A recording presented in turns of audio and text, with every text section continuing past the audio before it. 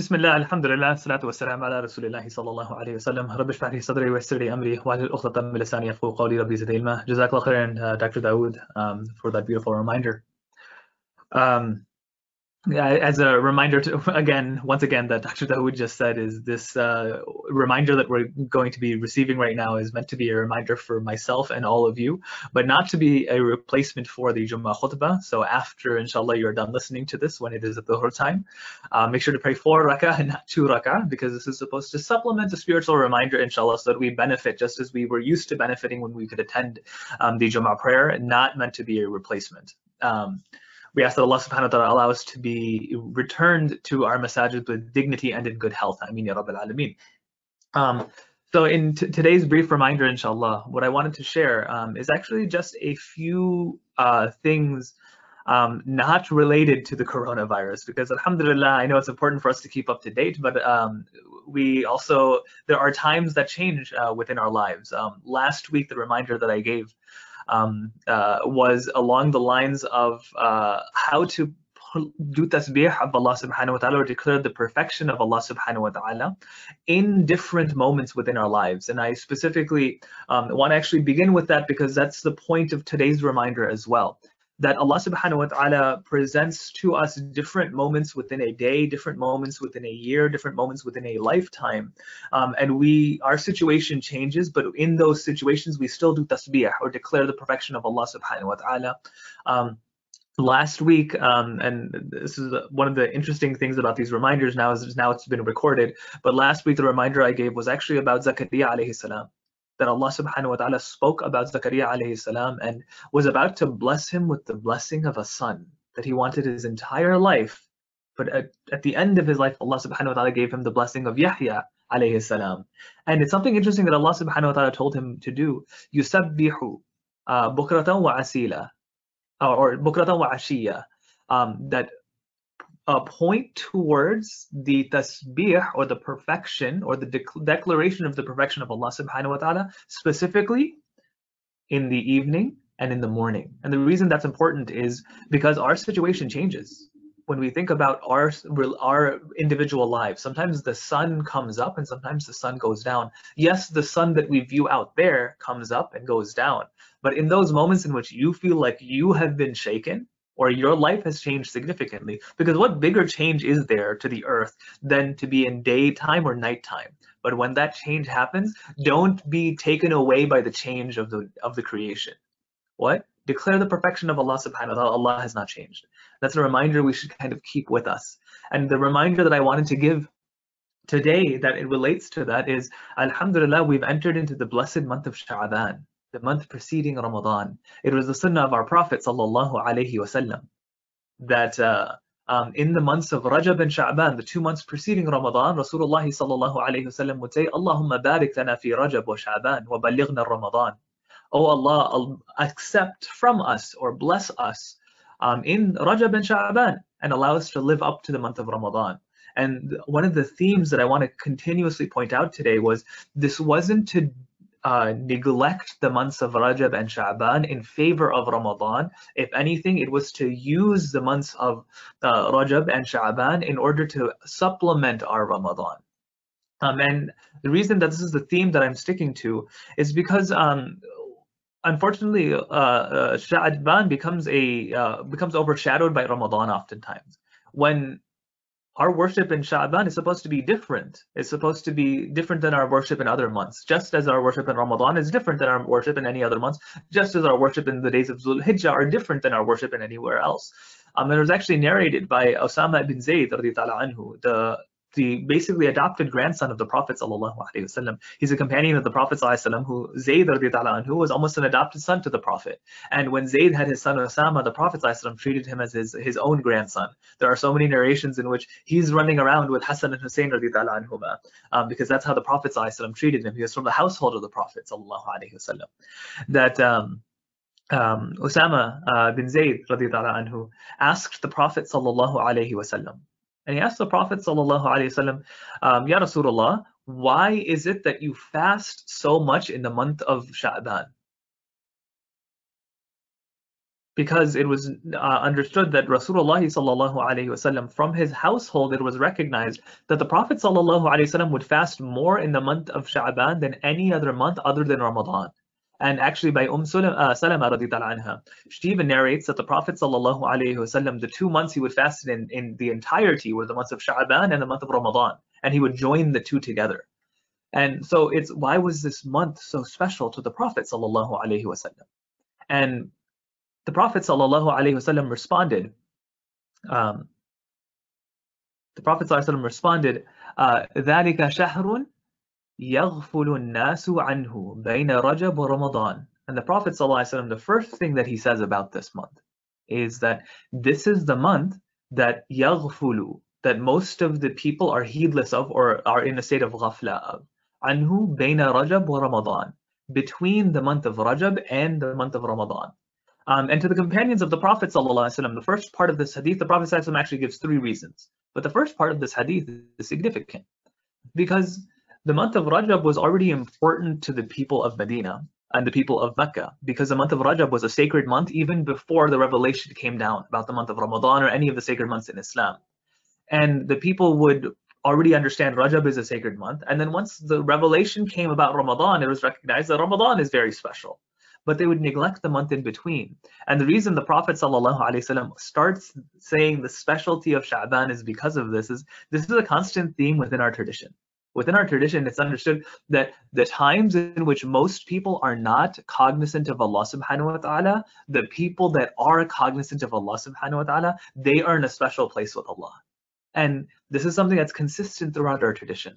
We see the same thing happening when we think about why is standing up in the middle of the night, praying qiyamul layl, so close to Allah subhanahu wa ta'ala, to the point where Allah comes down to receive the prayers of those of us that stand up in the middle of the night, and may Allah subhanahu wa ta'ala make us amongst them. And the reasons are, one, of course, it's a bit more difficult. The more effort we have to put forward, the more reward is going to come from Allah subhanahu wa ta'ala. But the second reason is actually because most people are sleeping. When most people are sleeping and you stand up, suddenly you become elevated in the eyes of Allah subhanahu wa ta'ala. We have so many narrations like this. Why is it that right after the Fajr prayer, if you do your adhkar right after, or do dhikr of Allah subhanahu wa ta'ala right after the Fajr prayer, and you pray just 2 rak'ah for Salat al-Shuruq, you get the reward of an accepted Umrah. Why is the reward so high? Because most people, what do they do right after Fajr? They either go to sleep or they're getting prepared for the day. But if you took that time to worship Allah subhanahu wa ta'ala, there's something special for you. There's a hadith of the Prophet ﷺ that says, the one who, when upon entering the market, makes a dua to Allah subhanahu wa ta'ala, they make the dua of a suq, of the market, that Allah writes for them 1 million hasanat and takes away from them 1 million sins, and raises their level, their darajat, by 1 million points. And the reason is because most people, when they go to the suq, are they remembering Allah subhanahu wa ta'ala? No, that's when they're heedless. And if you can remember Allah subhanahu wa ta'ala when most people, or you have a tendency of being heedless, there's a special reward for you. That's one of the reasons why Rajab was so blessed to the Prophet sallallahu alaihi wasallam, because it's a time that most people, it gets overshadowed. It's overshadowed by Rajab and it gets overshadowed by Ramadan. And here I want to make a quick side point, actually, about the idea of when we pay attention to the creation of Allah subhanahu wa ta'ala, or when we pay special attention to the world around us. And I want us to take a tangent here and think about what dictates when we pray. And of course, the correct answer to this is Allah subhanahu wa ta'ala told us when the 5 daily prayers are. But what is the indication for us when the times for Fajr, for Dhuhr, for Asr, for Maghrib, and for Isha, when do they come in? And the answer is supposed to be, actually, it's the sun. When we start seeing the first light of dawn, we know it's Fajr time. And once the sun has risen, we know Fajr time has ended. Once the sun reaches its peak and our shadows are shortest, that's the time for Dhuhr. Once we see that our shadows are about twice our length, or 1.5 times our length, that's the time for Asr. Once we see that the sun is starting to set and has set, that's the time for Maghrib. And once we see that there's no trace of the sun's light at all, that's the time for Isha. And the reason I mention this is because Allah wants us to be aware of the state of the creation of Allah subhanahu wa ta'ala. The only thing you need to understand whether it's time for you to worship Allah subhanahu wa ta'ala is actually just look at the creation of Allah subhanahu wa ta'ala. I think this is a lost art that a lot of us should retake and understand again. I know most of us are relying on our cell phones or something to tell us what time prayer is, but if we've lost something beautiful, and that is supposed to be look at the sunrise, because the sunrise is going to make you do tasbih, and then once you start seeing that light, then you pray to Allah subhanahu wa ta'ala. Your experience of it is different, and especially for a lot of us who are cooped in our homes right now, one of the things that we should really focus on is try to just look outside and just go outside if you have the ability to. And I'm not telling anyone to like break curfew or anything like that, but look outside, inshallah, through a window or something, and appreciate and do tasbih. Make your salah as a response to the phases of the creation of Allah subhanahu wa ta'ala, the sun. And that'll quite literally change you in terms of how you do tasbih or how you glorify Allah subhanahu wa ta'ala. And I think that's a lost art, unfortunately. That we're supposed to look at the creation of Allah subhanahu wa ta'ala, and we're supposed to be affected by it. And we respond to it. So that's one thing on the state of the sun. But if we even look at it on the other side, when do we fast? And we get into something interesting, is we follow a lunar calendar of when we fast, right? We're supposed to, everyone sees the moon when it's time for Ramadan, right? And we have like other people watch Star Wars, Muslims watch Moon Wars. But this idea of like when did Ramadan come in or when it didn't, but this idea of no, we're supposed to even be looking at the other great creation of Allah subhanahu wa ta'ala in the sky, and that's the moon. And this is more of a tangent, but the Prophet sallallahu alaihi wasallam, his sunnah was to fast on the white days of the month, which is when the moon was in when it was a full moon, from the 13th, 14th, and 15th of the month. And why was that? Because it's this idea that he is paying attention to the creation of Allah subhanahu wa ta'ala around him and responding appropriately. So it's a lost art, unfortunately, that you're supposed to look at the creation of Allah subhanahu wa ta'ala that will affect your iman. But that's one thing, is most people don't pay attention to the month of Sha'ban. That's why the Prophet ﷺ says, that's one of the reasons he pays attention to Sha'ban. And then Allah subhanahu wa ta'ala continues, وَهُوَ شَهْرٌ تُرْفَعُ فِيهِ الْأَعْمَالِ إِلَى رَبِّ الْعَالَمِينَ. It's the month in which your book of deeds are prepared for Allah subhanahu wa ta'ala, or are given to Allah subhanahu wa ta'ala. فَأُحِبُّ أَن يُرْفَعُ عَمَلِي وَأَنَا صَائِمٌ. And I love that when my books of deeds are raised up to Allah subhanahu wa ta'ala, that I'm fasting. Why? Because the Prophet wants to be in a beautiful state when his book of deeds go up to Allah subhanahu wa ta'ala. And the hadith that's connected to this is actually how to make use of the month of Rajab, this gift that we've been giving of the month of Rajab. Is Rasulullah sallallahu alayhi wasallam says, إن الله لا يطلع في الليلة النصف من شعبان. That Allah in the month of Sha'ban looks down, فَيَغْفِرُ لِجَمِيعَ خَلْقِهِ, and he forgives the entirety of the creation, إِلَّا مُشْرِكٍ أَوْ مُشَاهِنٍ, except for two.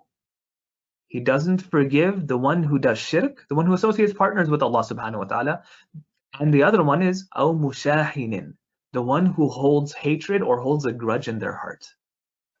And why that's important and why that's connected in terms of how to utilize Sha'ban is supposed to be that the middle of Sha'ban, it was already a month that was beloved to the Prophet ﷺ because he would fast in it, because people neglect it.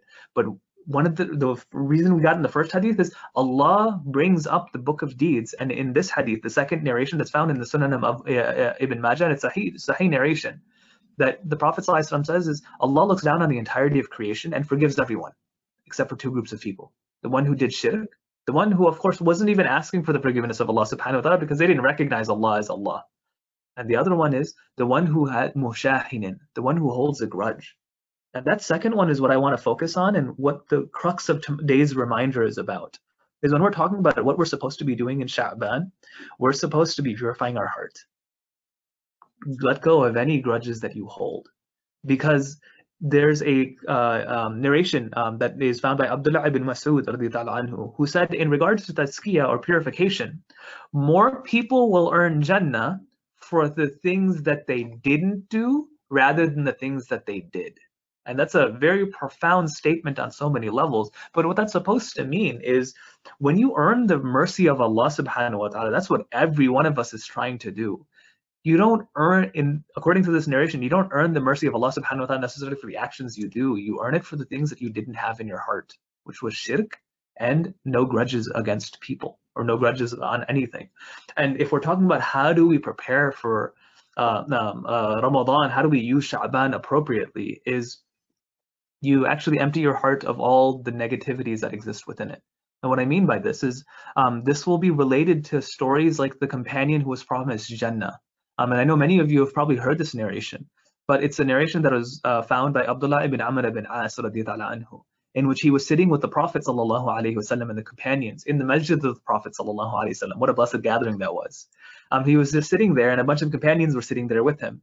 And the Prophet sallallahu alaihi wasallam was reclining, and he sits up and says, a man is about to enter who's a man from Jannah. And the companions of the Prophet ﷺ, of course, look over. Who is this man from Jannah?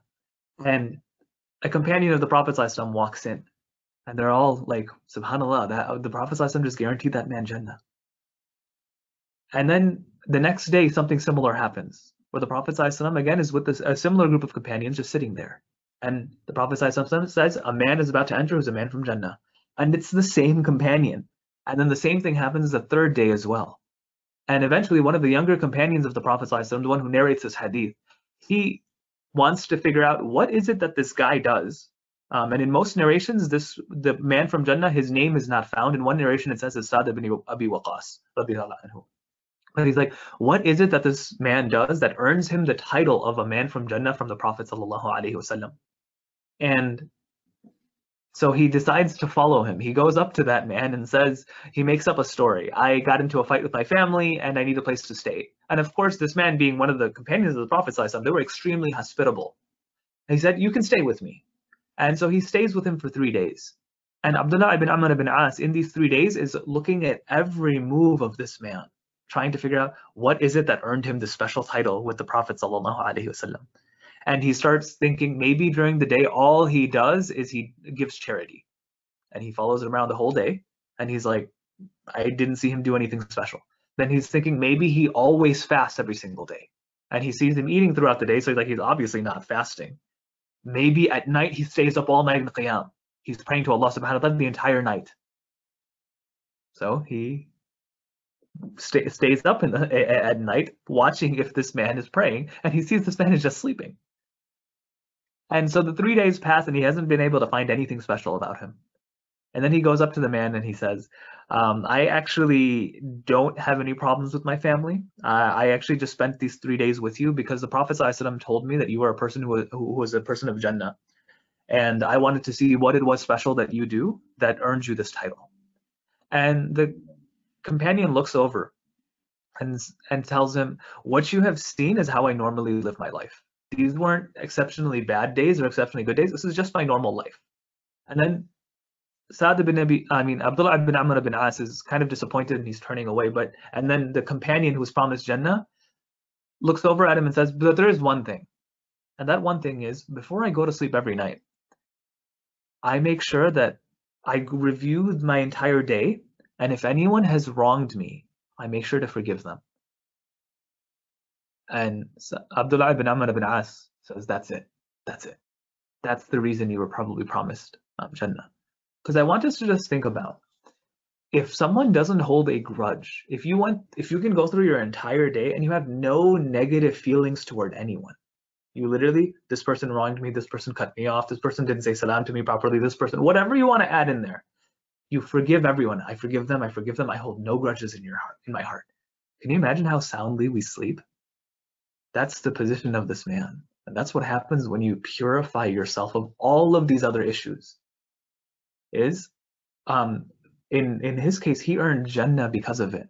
But if we look at the hadith of the Prophet ﷺ that I mentioned second, the hadith in which the Prophet ﷺ said that in the middle of Ramadan, in the middle of Sha'ban, Allah looks down on the creation and forgives everyone except for the one who does shirk or holds a grudge. We want to be amongst those that earn that forgiveness from Allah subhanahu wa ta'ala. As our books of deeds in 5 days, inshallah, the middle of Sha'ban is coming up. We're on the 10th day of Sha'ban already.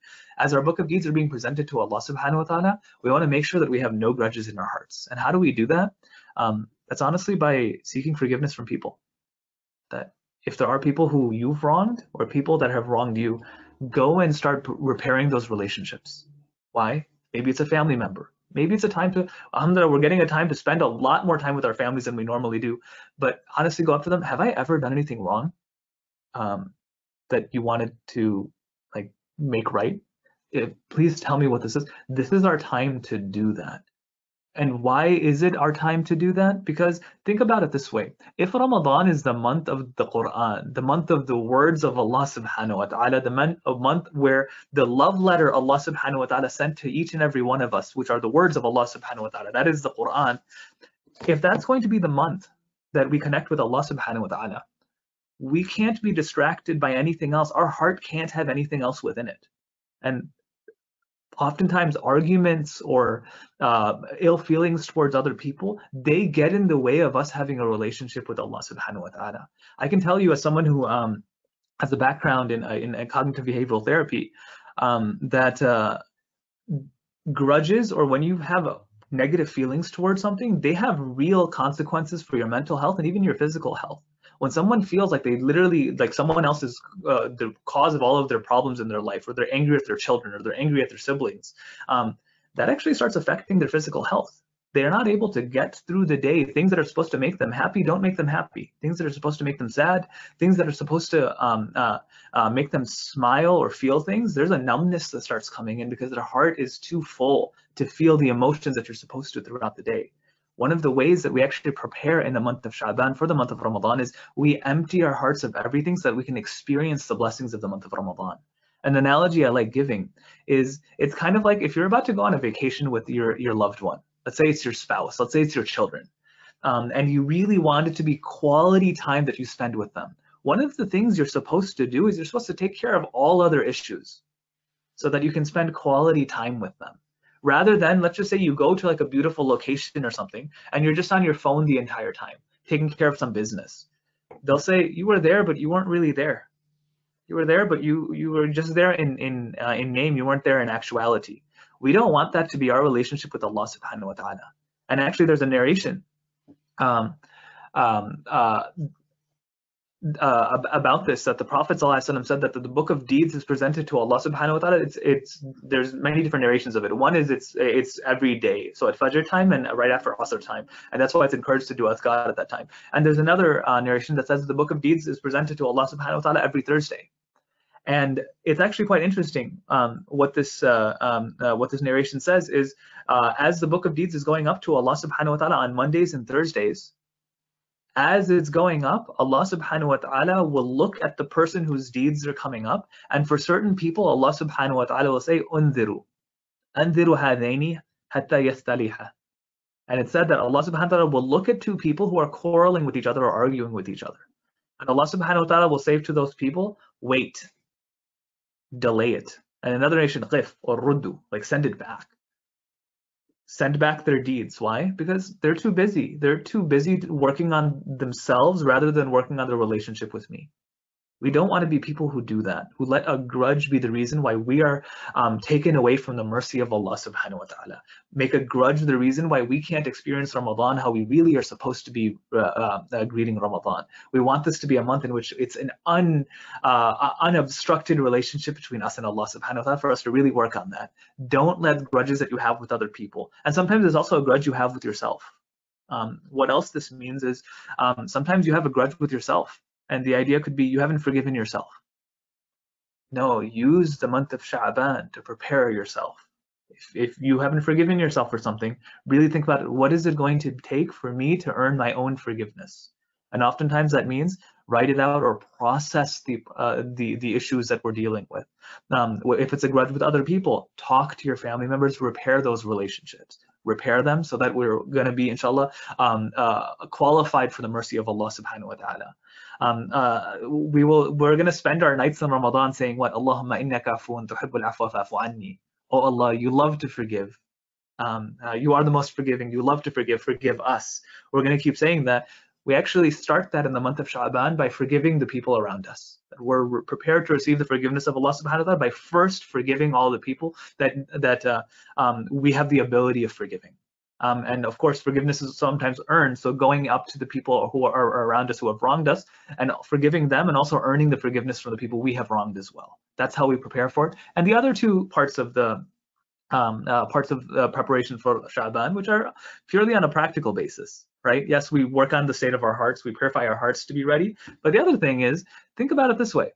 Many of us, the first couple of days we start Ramadan, at least unfortunately I've been through this many times, is the first like 3 or 4 days you're like a zombie.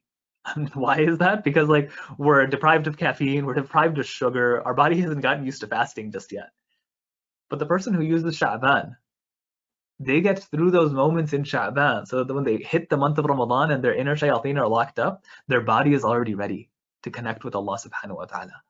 Sometimes we don't recite Quran until Ramadan. And unfortunately, many of us fall into that scenario where our recitation of Quran is very limited, except for in the month of Ramadan. That's when we finally get to recite the Quran. The companions of the Prophet ﷺ, used to call the month of Sha'ban the month of the Qur'an, or the month of those that recite the Quran. And the reason was because they would use Sha'ban to prepare for the recitation in Ramadan. You don't want to be rusty in the first few days of Ramadan. You want to be fluid in your recitation already when Ramadan gets there. So recite more Quran in these months to prepare yourself so that you can benefit from the entirety of the month of Ramadan, inshallah, in the month of Sha'ban. And the other things I'll say about that is some of us also, we have a higher standard of behavior for ourselves in the month of Ramadan than we have throughout the year. Maybe there's a sin that we're involved in that we don't do. Whether that's smoking, whether that's overeating, whatever the sin is, but we try to be more cognizant in the month of Ramadan. And here's where we have to just appreciate for ourselves that one is we're missing out on so many blessings in Sha'ban when we do that, because the month of Sha'ban was a month that your deeds are taken to Allah subhanahu wa ta'ala, because it's understood that your book of deeds is going to be different in the month of Ramadan, so they get taken up to Allah subhanahu wa ta'ala in the month of Sha'ban. But the other thing to keep in mind is we should get rid of those things now so that we can be prepared in the month of Ramadan, rather than as soon as the first day of Ramadan comes, that becomes this major reformation of all of our actions. No, it should have been leading up to it, so that the effects of those sins that we have don't follow us into Ramadan, that we were able to excise all of them in the month of Sha'ban, so that our month of Ramadan is just between us and Allah subhanahu wa ta'ala. So those are just a few kind of reminders that I wanted to share about the month of Sha'ban and how to best utilize this blessed month that Rasulullah told us so many blessings of. Our book of deeds are taken up to Allah subhanahu wa ta'ala. This is a month that many people neglect. So this is a time to really earn that rank with Allah subhanahu wa ta'ala. Most people are just saying Ramadan, Ramadan, Ramadan. And yes, we're saying we want to benefit from Ramadan as well, but it doesn't come at the expense of Sha'ban. The hadith of the Prophet ﷺ, or the sunnah of the Prophet ﷺ, the dua that he would make in Sha'ban is Allahumma barik lana fi Sha'ban. Actually, it even predates Allahumma barik lana fi Rajab wa Sha'ban wa ballighna Ramadan. Oh Allah, accept from us during the month of Rajab and Sha'ban and allow us to live up to the month of Ramadan. Yes, we're 20 days away, but Allahu Alam, we don't know how long we have to live. What if we don't make it to Ramadan? Use this moment to prepare for that special moment with Allah subhanahu wa ta'ala that we're going to experience in Ramadan. Use Sha'ban to empty your hearts of everything, all those grudges that we have, so that we're going to be inshallah deserving of the mercy of Allah subhanahu wa ta'ala. And so that that special time we have with Allah in Ramadan, we're not one of those people that just like rolled into it, but like we were preparing and anticipating it. Because how we treat Allah subhanahu wa ta'ala is supposed to be, Allah is our beloved. We love Allah subhanahu wa ta'ala, and this special time that Allah has for us, we want to make sure that we are completely ready for it. So in the next, today's the 10th of Sha'ban, the next 20 days, empty your heart of everything except for your relationship with Allah subhanahu wa ta'ala, and inshallah it will be a Ramadan unlike any other. The Ramadan we're going into is going to be different for many of us than any Ramadan that we've ever experienced. May Allah subhanahu wa ta'ala make it so that our masajid open back up, but Allahu A'lam, we don't know what's going to happen, and we're supposed to plan. And for many of us, it's going to be the first Ramadan that we went through without a community, without the idea of like these grand iftars in which we have dozens of people in, and this tarawih that we pray with hundreds of our fellow believers. That won't be the situation of a lot of us, unfortunately. But that doesn't mean that this Ramadan won't be meaningful. If anything, when you really think about it, the Ramadan we're about to experience will be closer to the Ramadan of the Prophet ﷺ and the companions. They didn't have massive iftar parties. Ramadan, some of the narrations we have of the Prophet ﷺ and his family, and most of the narrations we have about Ramadan are actually from the family of the Prophet ﷺ. Why? Because it was a special time for the individual family of the Prophet ﷺ, the household of the Prophet ﷺ. We're going to inshallah be experiencing that this year. So make sure to prepare for that and start having that conversation. Hey, what are we going to do every night? Are we going to do our own tarawih in our own house? Okay, who's going to share a reminder? Let's start preparing. Let's start getting ourselves to the point where we can recite ourselves. It's time to start preparing for that in this blessed month of Sha'ban. We ask that Allah subhanahu wa ta'ala, that when Allah subhanahu wa ta'ala on the 15th night of this month looks down on the creation, that we are amongst the people that Allah says, forgive them. We're not amongst those people that because of the grudges that we held, that we're not qualified for the forgiveness of Allah subhanahu wa ta'ala. We ask that Allah subhanahu wa ta'ala allow us to be amongst those that use the month of Sha'ban to better their Ramadan, and don't use the month of Sha'ban as an excuse to do sins because they know they're going to be better in Ramadan. If anything, no, we use this to do good deeds so that we can do even better deeds in the month of Ramadan. Ameen Rabbal Alameen. Jazakumullah khairan. Inshallah, I am going to end with that. عباد الله إن الله يأمر بالعدل والإحسان وإيتاء ذي القربى وينهى عن الفحشاء والمنكر والبغي يعظكم لعلكم تذكرون اللهم إني نسألك عافية في الدنيا والآخرة اللهم ربنا آتنا في الدنيا حسنة وفي الآخرة حسنة وقنا عذاب النار وادخلنا جنة مع الأبرار يا عزيز يا غفار يا رب العالمين السلام عليكم ورحمة الله. الله أكبر.